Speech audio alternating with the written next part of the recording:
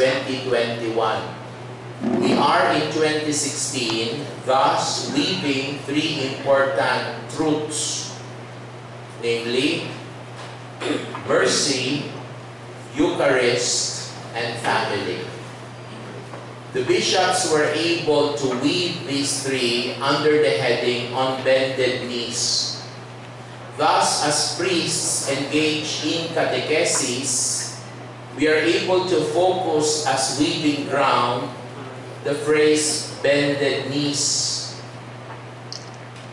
And that is the direction of this gathering, starting today up to tomorrow night, Wednesday.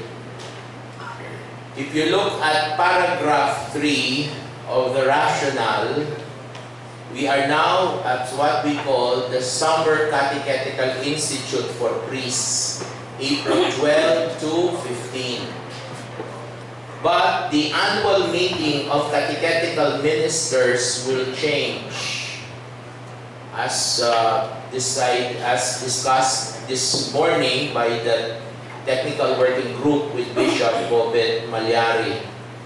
And that is that the program for August 9 to 11, just for you to note and just maybe text your coordinators because they are also participants in the Davao Assembly, is going to be from August 16 to 18, the week after.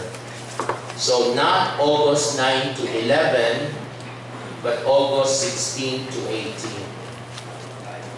Buti na i-announce ngayon kasi para we're still in our bearings. So that is the first.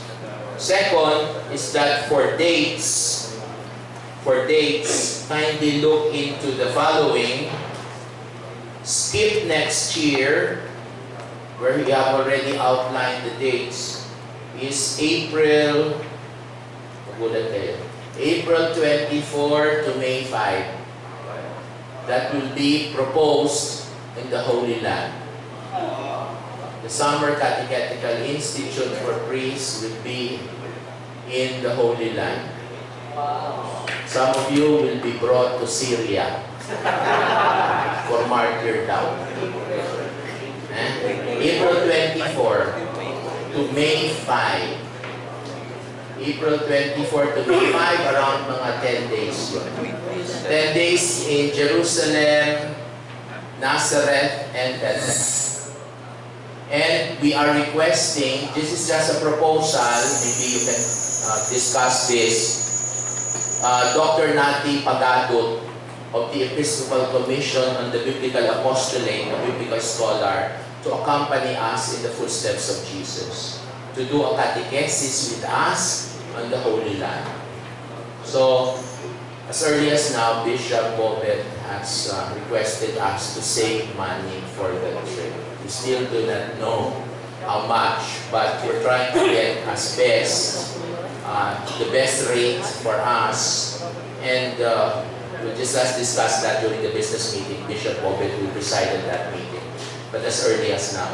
Next is that we will have a new program for all catechetical directors and coordinators, which is the Certificate in Catechetical Leadership and Supervision.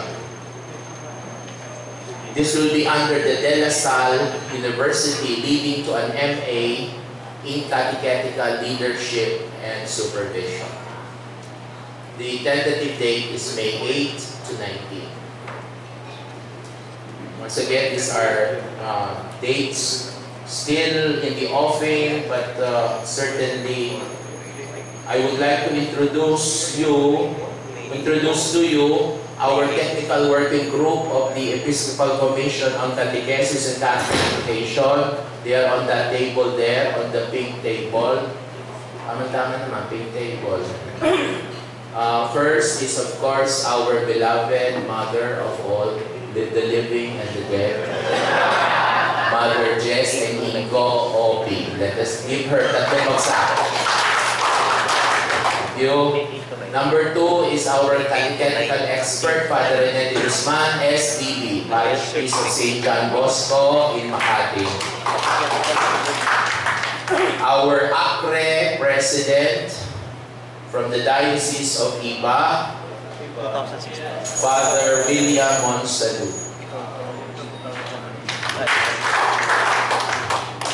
And of course, our catechetical expert, another one, is Dr. Pilar Romero of the University of Santo Tomas, who is now the senior high school principal of UST with 102 sections, 5,000 students in grade 11 in UST. She will teach all 5,000 at the same time. So please attend her wake.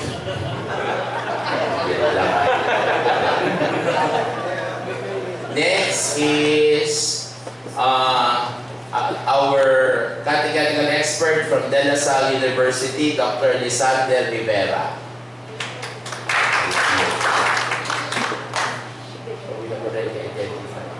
Without further ado, let us kindly welcome our beloved Chairman of EDCHE, the Most Reverend Bobet Malyari of San Jose de la City.